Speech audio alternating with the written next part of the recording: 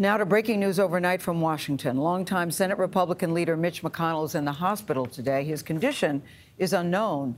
Nikole Killion on Capitol Hill is following this story. Nikole, good morning to you. What happened here? Well, good morning to you, Gayle. Leader Mitch McConnell was taken to a D.C. hospital last night after suffering from a fall. A spokesperson tells CBS News he tripped at a local hotel during a private dinner. He has been admitted to the hospital where he is receiving treatment.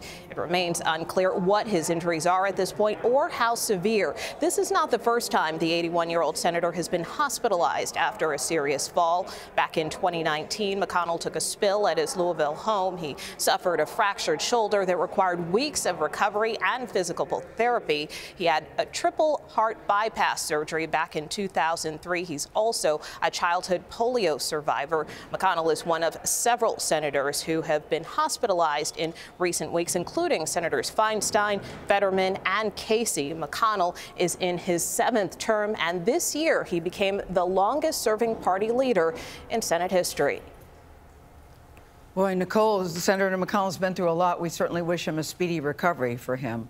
We're also learning about this. There's a major data breach we're hearing in Washington that allegedly is impacting members of Congress, that senators and members of the House of Representatives have been told that their personal information was potentially exposed after their health care system was targeted.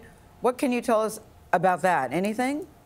Well, that's right. You know, congressional leaders are demanding answers about this hack. A notice was sent to lawmakers from the chief administrative officer, which said the cyber attack occurred on a health insurance portal called DC Health Link. The official said account information for hundreds of House and Senate staff were stolen. According to the FBI, Speaker Kevin McCarthy and Minority Leader Hakeem Jeffries say the FBI told them that the information was purchased on the dark web and may include names of family, Social Security numbers, and home addresses.